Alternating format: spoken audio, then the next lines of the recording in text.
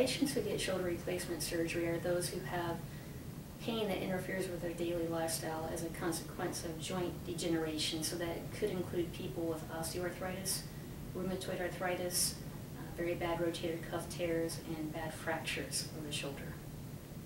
The number of people each year who have this surgery it's the third most common joint replacement in the United States after total knee and total hip surgery, and it's the fastest growing type of joint replacement surgery, and it's in the thousands of numbers, and it's growing each year. After shoulder replacement surgery, patients might encounter the inability to regain their range of motion. They might not get all their strength back, and those would ultimately interfere with their ability to function on a day-to-day basis. Well, the follow-up after shoulder replacement surgery isn't consistent. Some people might go to physical therapy, some people might not, and there is no standardized rehab protocol for shoulder replacement surgery at this point in time. What we're studying at this point in time is before patients go to surgery, what is their range of motion, what is their strength, how do they function, to see how that might influence their recovery after surgery.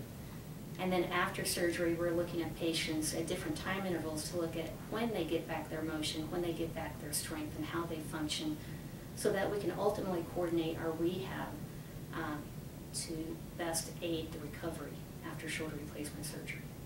The base case scenario from this study would be to determine what are the most important interventions in physical therapy so that we could have the data and the evidence to support a clinical trial to look at the best interventions to produce the best outcomes in this patient population.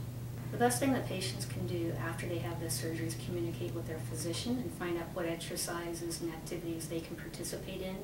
And if they're not going to physical therapy, ask their physician if they would benefit from that type of intervention.